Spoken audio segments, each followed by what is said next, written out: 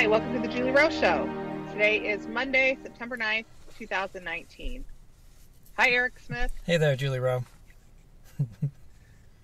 So here we are again, third podcast in less than a week. Yeah.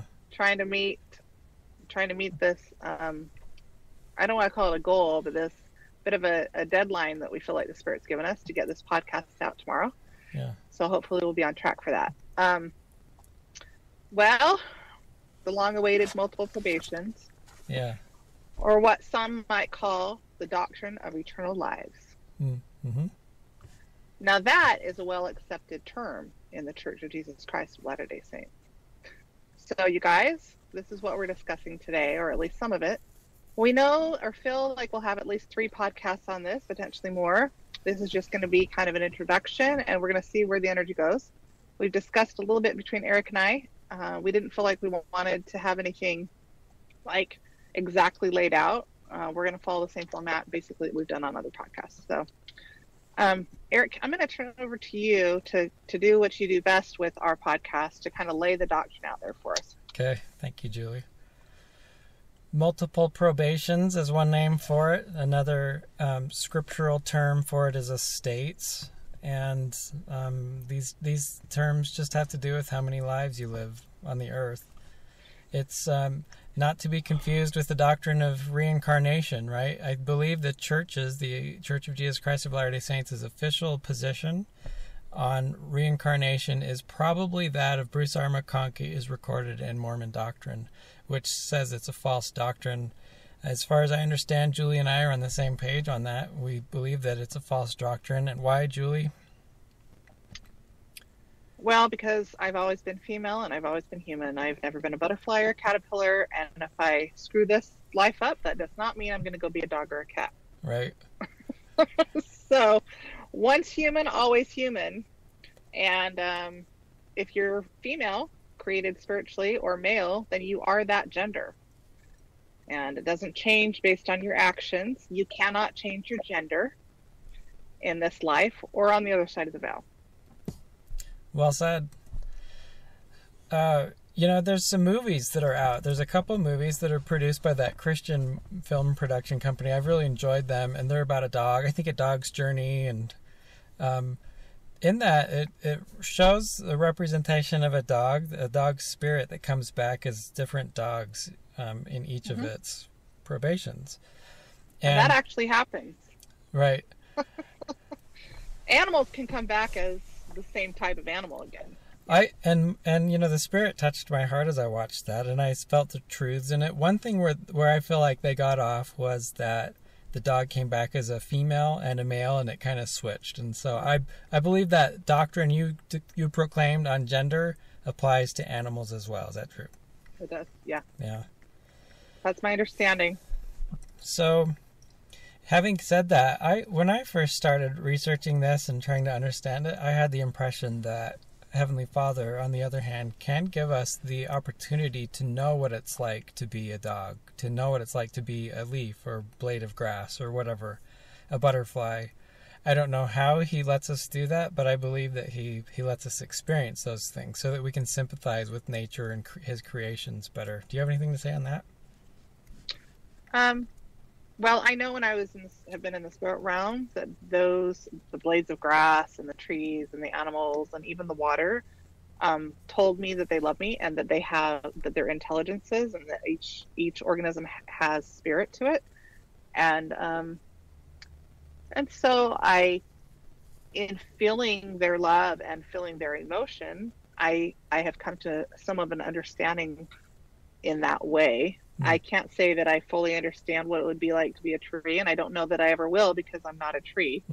But I do often feel the emotions of those organisms, of those living intelligences. But some people might find this weird.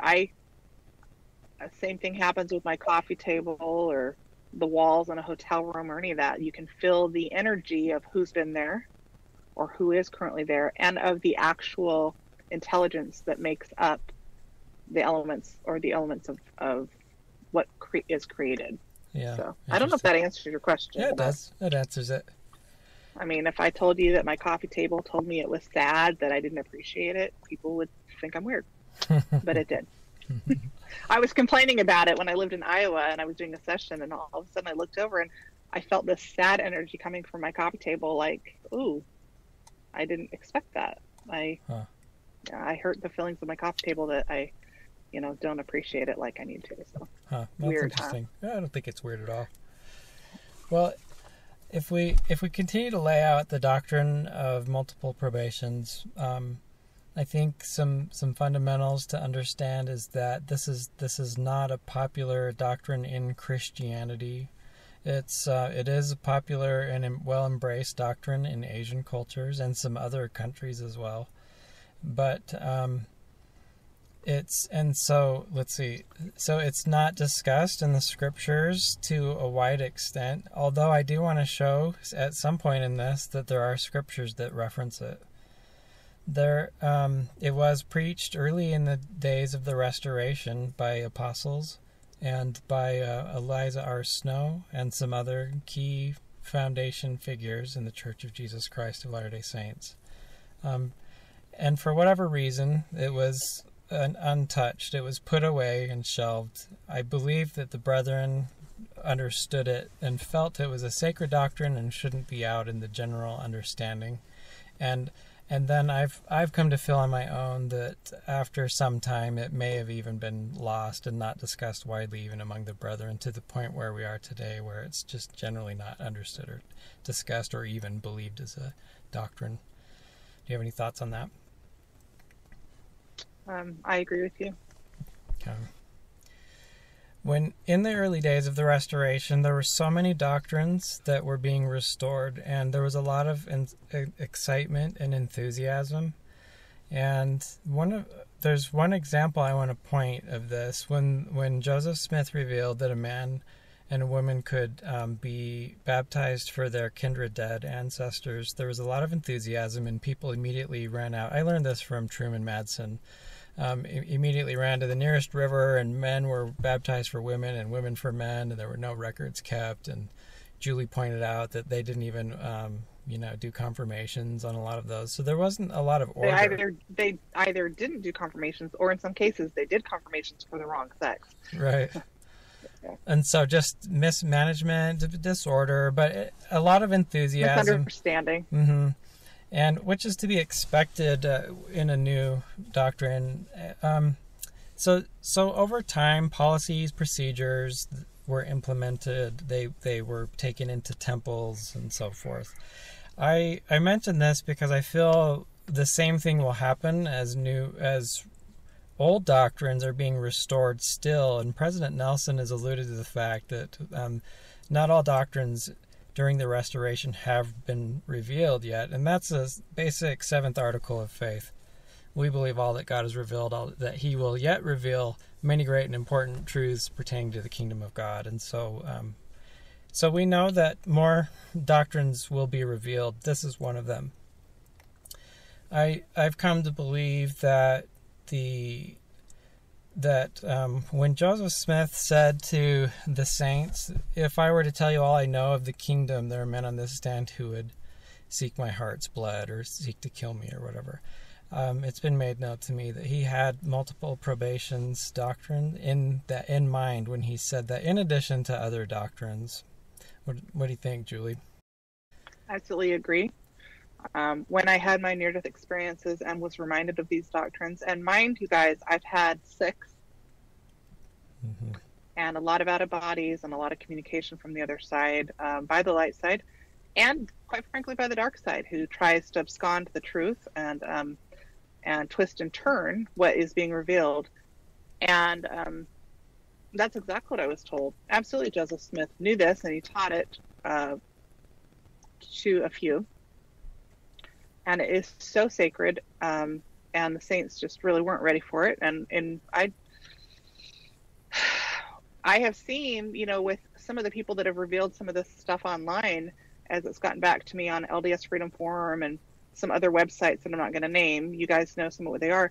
They are getting bits of truth, and they're also getting mixed messages from the adversary and distorting the truth.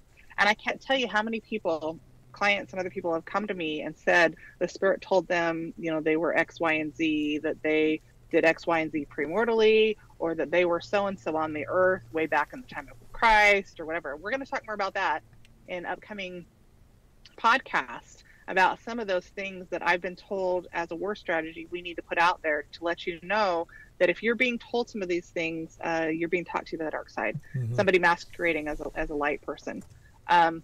So it is very sacred doctrine, and in part that's because it's at the crux of the plan of salvation and eternal progression. And so knowing your divine potential, knowing your divine identity, not just that you're a male or female, but that you come from a heavenly home and that you are on track to return to your heavenly home, and that there is a process in which you are to undergo in order to have eternal progression and go wherever you want to go in your eternal progression. Of course the adversary's got his hands all over it. There's no way. It's right at the core of creation and divine worth, and so he's going to twist and turn at every turn in any way that he can. And these demons and unclean spirits that are masquerading as light angels and even as Christ are very crafty. I can't say that enough. So I hope that we will open your hearts and minds to this doctrine, but also give a very, very strong word of caution that in so doing, as you learn this, it will open you up to both the light side and the dark side. And if you're going to receive truth, then you need to expect to receive opposition regarding that truth. The principles are the same, the eternal laws are the same, opposition in all things. And so I can't emphasize enough, keep your hearts and minds open, and also be on guard for the opposition that's coming to you as you listen to this podcast and in the coming days. Good. This is one of the reasons we've waited so long, why I'm 5.5 years into my mission and just now talking about it like this. Right. Good point, Julie. I have two other foundational bits to get us going here. The first is that we live in the celestial kingdom. And when you read DNC Doctrine and Covenants section 88, you get a real strong sense that the laws of this kingdom pertain to this kingdom. So if we have, say, 60% light, then we're going to get 60% laws of that match the light that we have on this earth.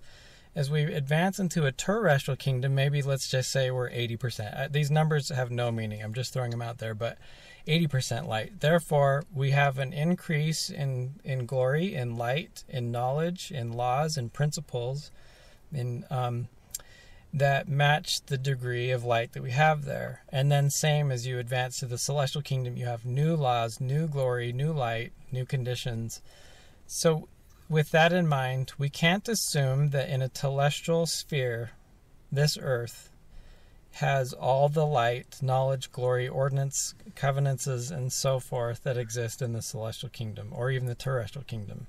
Therefore, as we advance through those kingdoms, new light, new knowledge and understanding will come to us.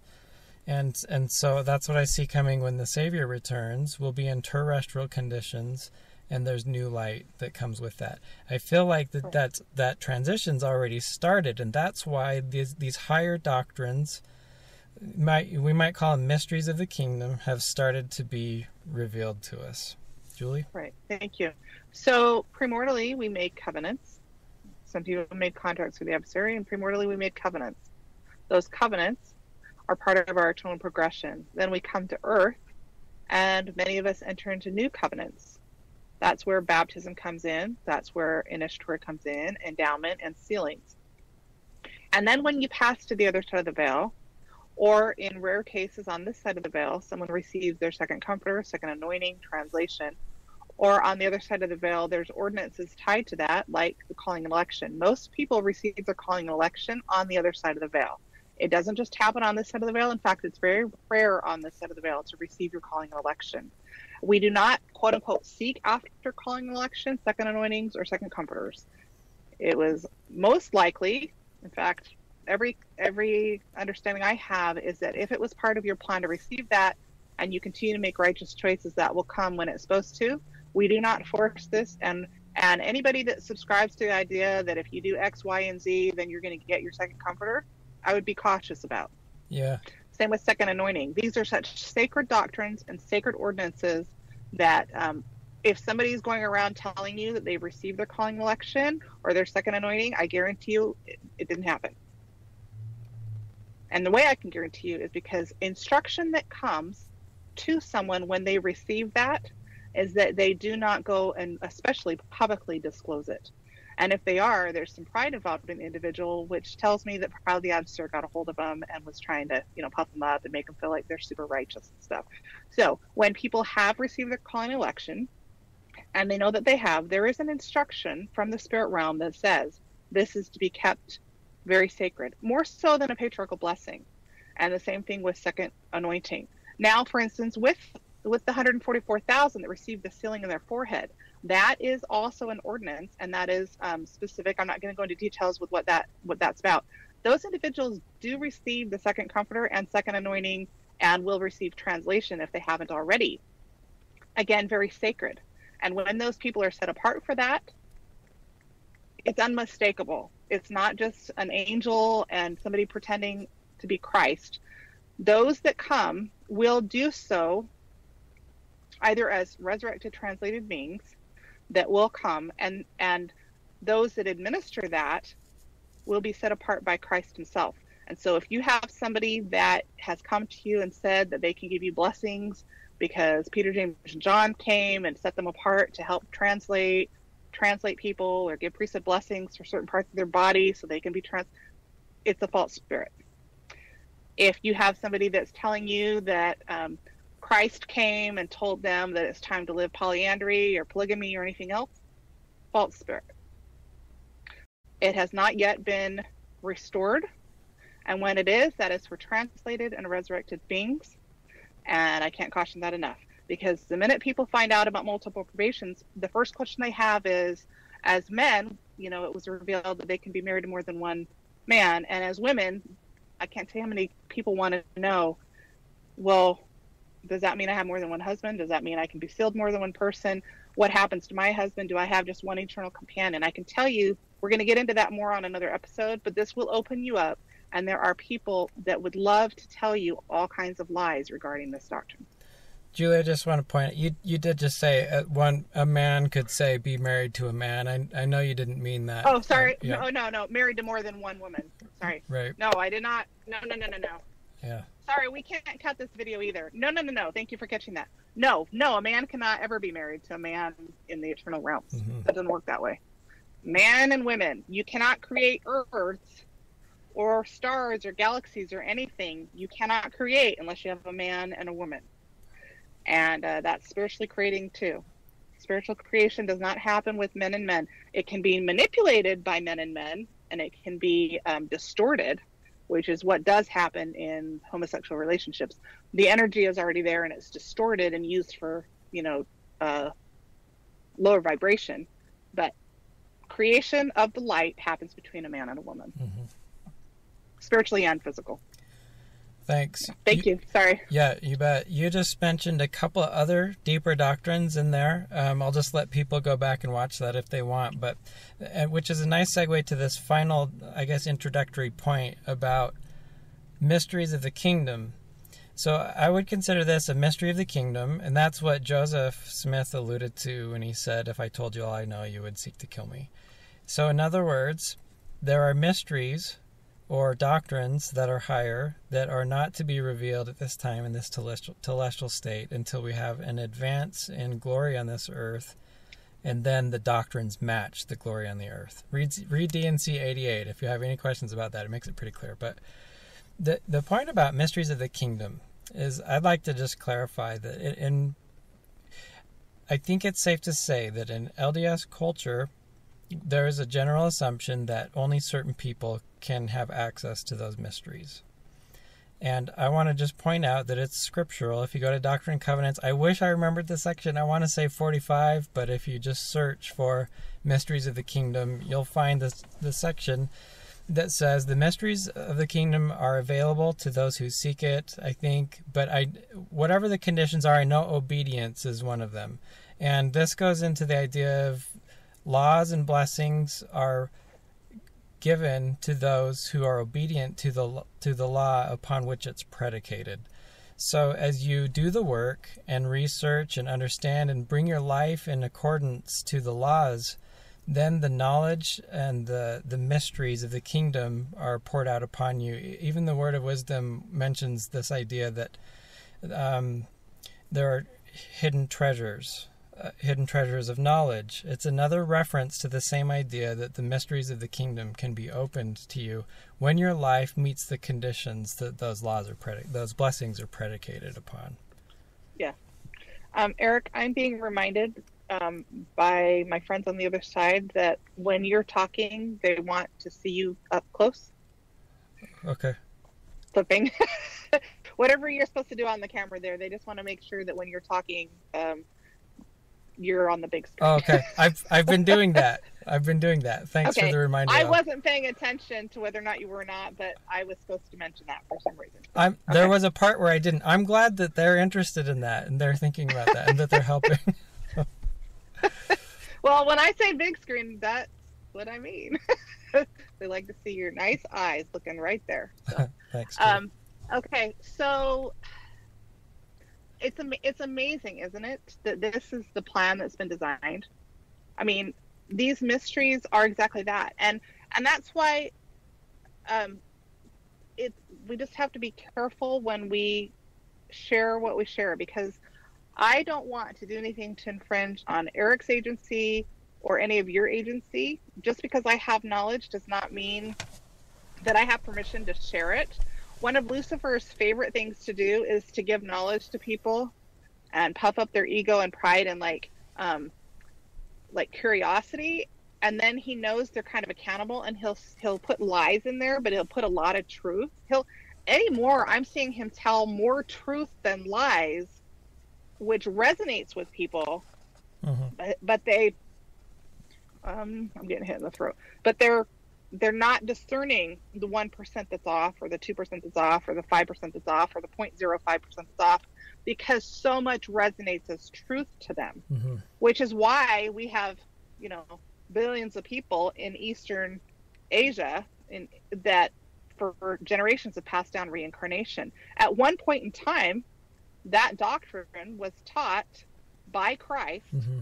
and then the Buddhists took it off the earth and they taught reincarnation.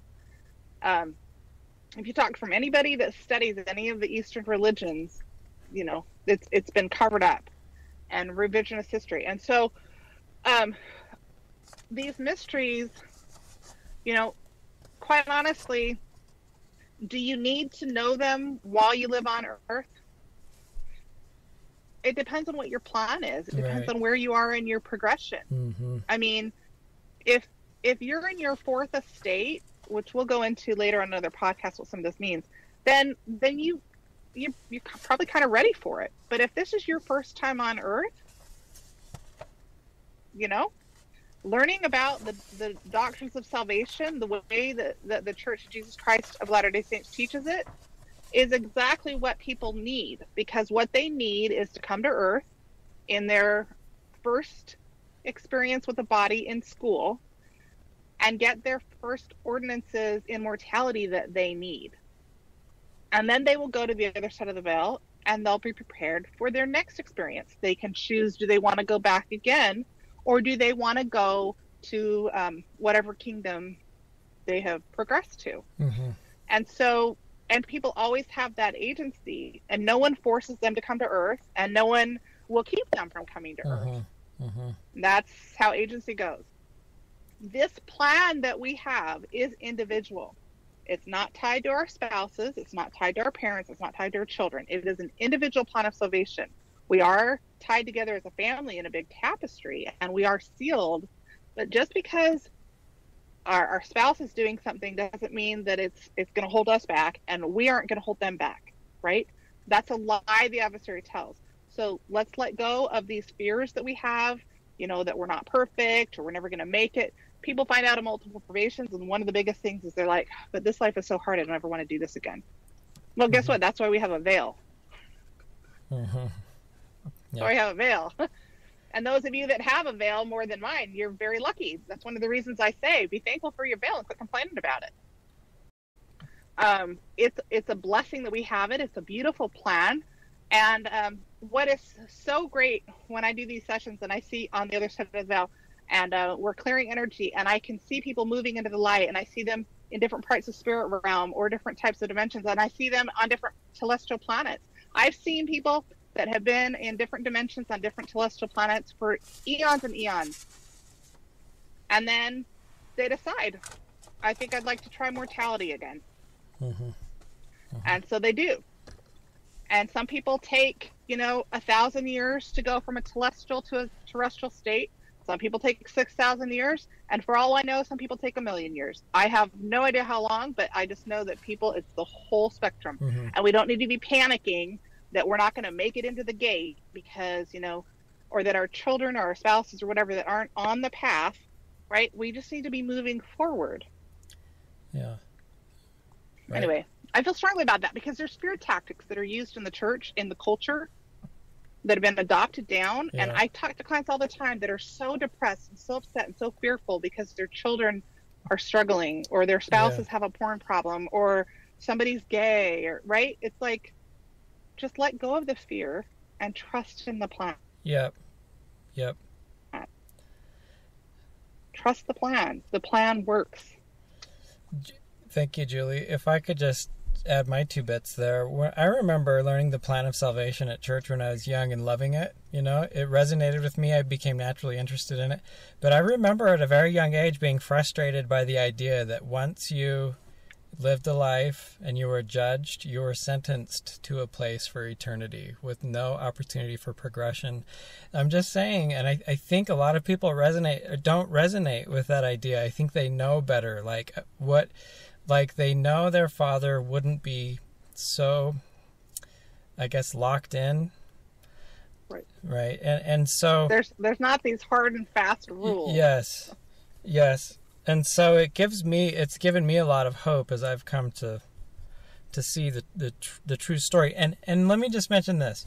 As I was asking this, I asked this question one day of the spirit in my mind as I was having a conversation. Why isn't this taught in the church? Other than what I've already said about this being a celestial state and this being a terrestrial doctrine, it doesn't fit on the earth right now very well. And immediately this answer came that I thought was very profound. Because the church isn't teaching, the church is teaching the plan of salvation as it should be, and this belongs to the plan of exaltation. This is a doctrine of exaltation, not a doctrine of salvation. So think on that. Right. Yeah. Right. The church teaches the plan of happiness, the plan of salvation in those missionary lessons. That's exactly right. And for salvation. Mm-hmm. The Lord had to atone and be resurrected, and we have to have a premortal realm in spirit, and then we have to get a body, and then we go home, quote, wherever home is, or back to the spirit world is not even home. We don't even go home for salvation. Salvation does not mean you're going home. Salvation means that your body will never be separated from your spirit again. Right. Yeah. And so, this is the plan of exaltation that we're talking about. This is the doctrine of eternal lives that we're talking about. That's where multiple probations comes in, multiple estates comes in. This is not the same thing as just the basics of the plan of salvation. I'm glad you specified that, because people are confused about it. Yeah. And it's not required that you live more than one life to be saved. You don't have to do that. Right. Agency is always critical, right, in the plan? Yeah. So, Julie, I'm just kind of thinking out loud here. Time's going to run short on us. I want to go through a few scriptures. I know some people have been interested in what scriptures sort of support the idea of this doctrine. And then can we both share our witness or something special to us about how this doctrine came to have meaning in our lives? Is that okay? Sure.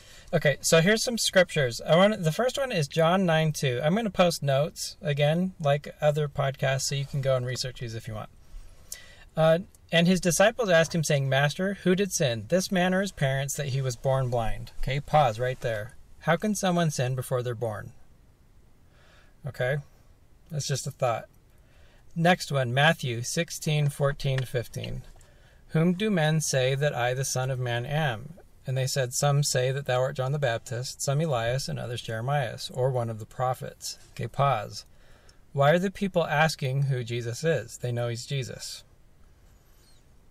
Why are they asking this? They did the same sort of thing with John the Baptist. And this is John 1:19-25.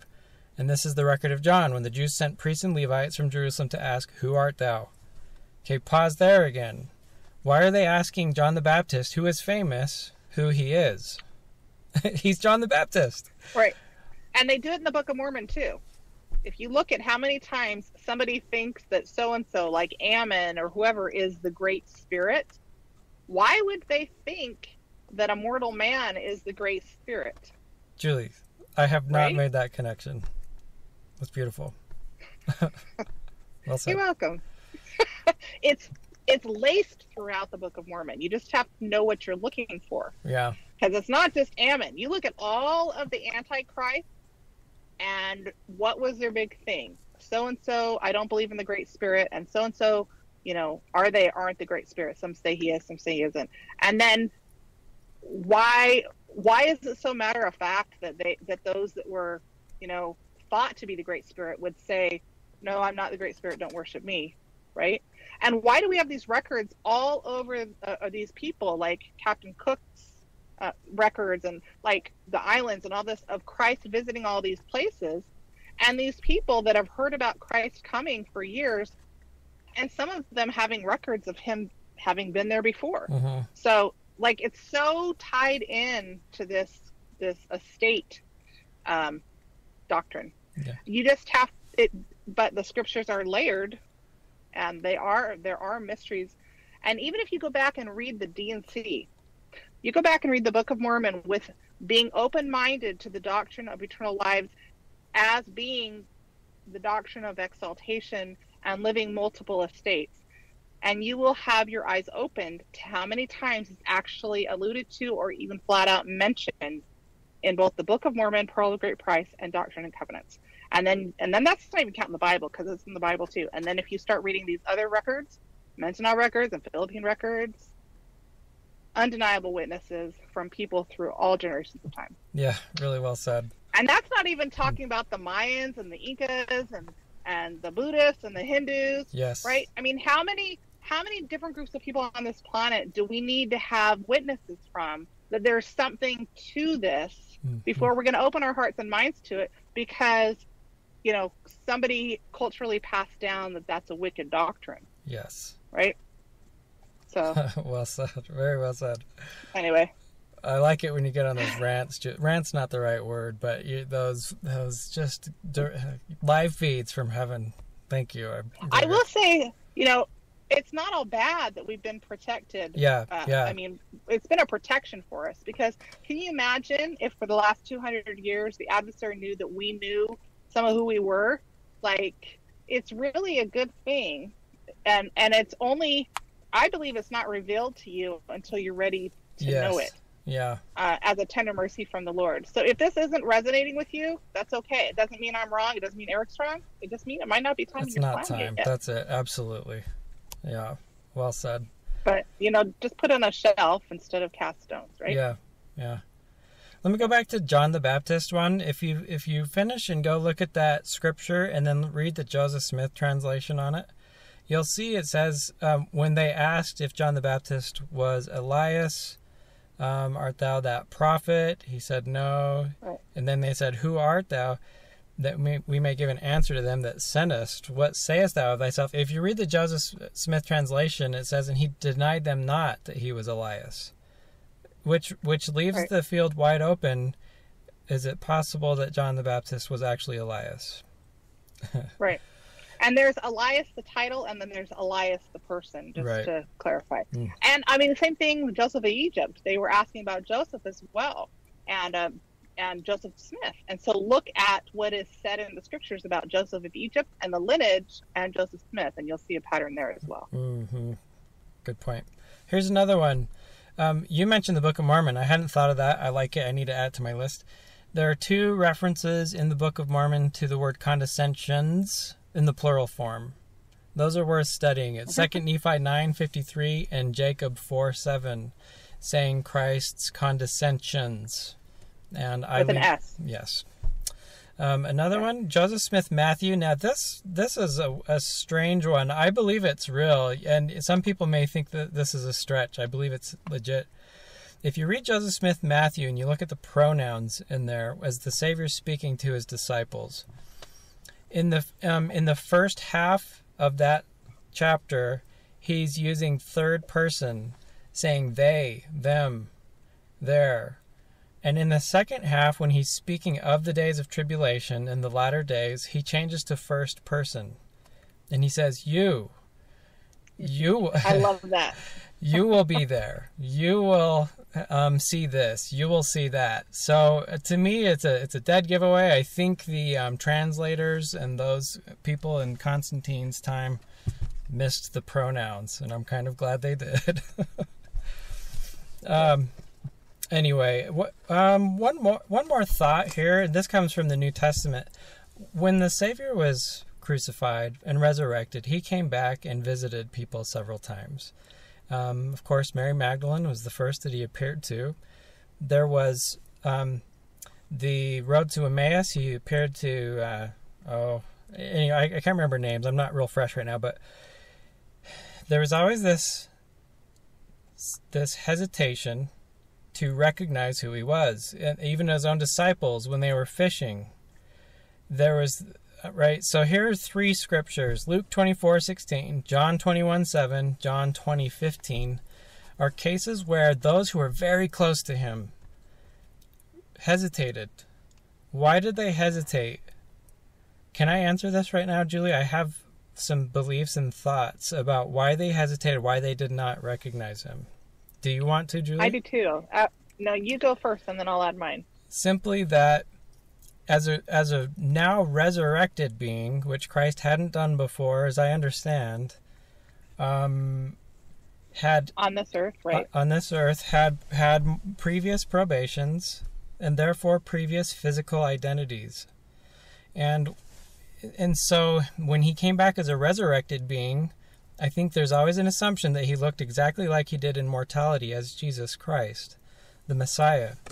And who's to say he didn't look like one of his other probations, or perhaps a combination of them or something, and had the likeness of Jesus that they all knew, but maybe and the energy, right? But some structural features of the face were slightly different. And kind of like, recognizing somebody you haven't seen in 20 years. They aged a little, they matured, they grew, but there's still that air of familiarity there. And so I submit that as a possibility of why he wasn't readily recognized by those who loved him.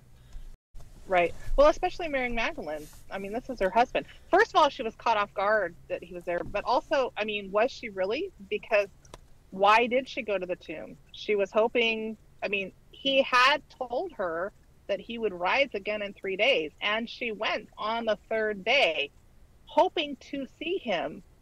And then when she realized the tomb was empty, it started to come together for her. And then when I've seen this through her eyes, when she looks up and sees him, she's also sobbing her eyes out, and she's kind of distracted in that sorrow and grief. And when she looks up, she kind of blinks her eyes and does this like, whoa, it's really you, and it did. It took her a few minutes to gain her composure and to, she literally blinked a few times through the tears. And then that's when she wanted to reach out and hug him. And he said, not yet, you can't hug me yet.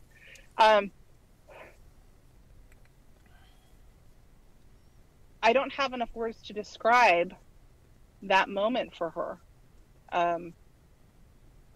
And I think the doctrines that they had discussed started to come together for her. That doctrine of eternal lives and resurrection, and what that meant for her, and her mission, and what the Lord had counseled with her in before he was going to be crucified, and what she was being asked to do, to carry forth doctrines and truths to basically carry the church forward after his death. Mm-hmm. Thank you.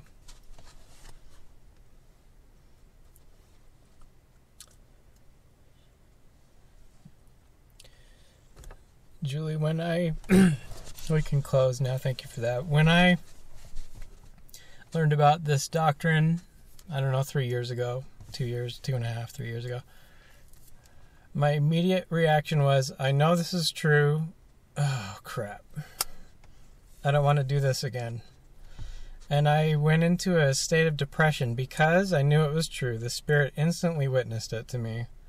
But then I had to wrestle with the idea of going through more mortalities. And I had this sacred experience. I went into a prayer. I was on my knees, asking the Lord, Lord, this is hard for me. I know this is true. I'm having a hard time. Can you help me? And then the Spirit put these words in my mind. And I was grateful. And it said, pray this, ask this.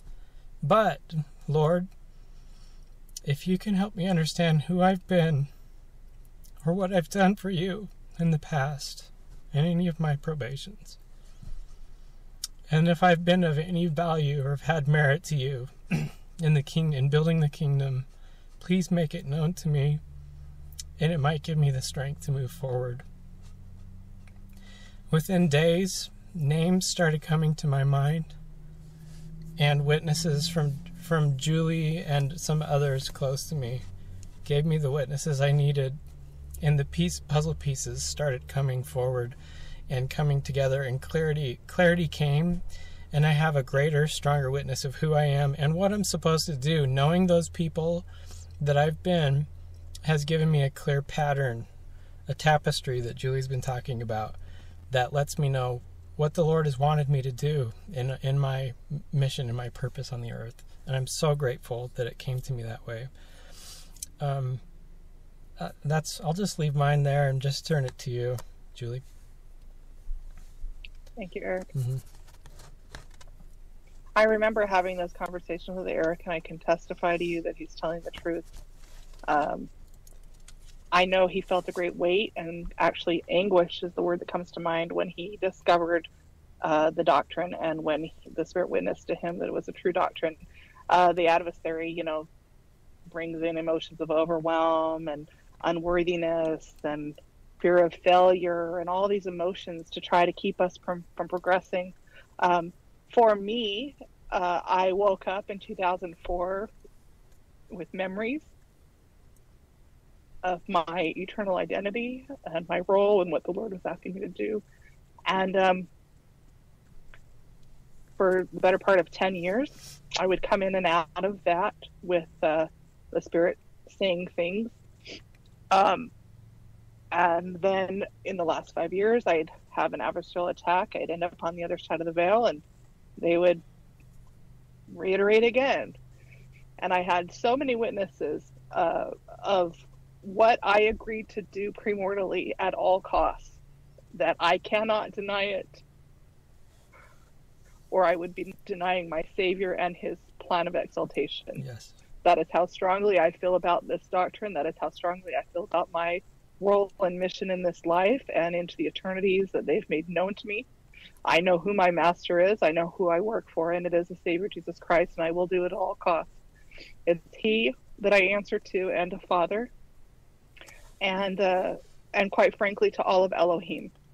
And I answer to those who I serve, which means, as my brothers and sisters, I owe you the truth and my witness and testimony that this is true doctrine. There is still much that needs to be revealed. It is not yet time. But I am grateful that we got permission to finally share some of our witness and testimony, as there are so many that are starting to wake up to their own memories of premortality. Their gifts are increasing like it says they would in the book of Joel. And I have had literally hundreds of witnesses since my own knowledge has come of my identity. And I want to thank those who have served as witnesses to me, because you have been a strength and helped me So I can be bold and I can go forward in faith, and now in some knowledge, knowing that the light side is absolutely working on our behalf, that this plan is rolling forward, both the plan of salvation and the plan of exaltation. I am grateful for the Lord and his goodness. I am grateful for this plan. It is absolutely phenomenal. I can't describe to you enough the intricacies of the details involved in the plan of salvation, and especially the plan of exaltation. It is worth it. It is beautiful. It's magnificent. And just what I have learned thus far is it can be and often is overwhelming for me. But every single time I am given comfort, I'm given guidance, and I'm given, as I stretch myself and I ask those questions and then I stay the course, then little by little, line upon line, I get confirmation from things that they've been telling me for my whole life. And so I'm thankful that we're here at this point in the plan. I want to let you know that I'm dedicated to the plan at all costs, that I work on behalf of the light side. I always have and I always will. And I will do all in my power to gather this family. I love you. I love the human family. I see so much potential in every single one of you, wherever you are, the ones that I can see and the ones that I feel and the ones that I hear. And for those that I have not yet met, I look forward to the day that I can meet you. I give you my witness that Father in heaven and the Savior Jesus Christ are real, that they hear you, they see you, they feel you, and they are there for you. Call upon them and ask them those tough questions so that you can have a witness of these things for yourself. And I leave this with you in the name of Jesus Christ. Amen. Amen.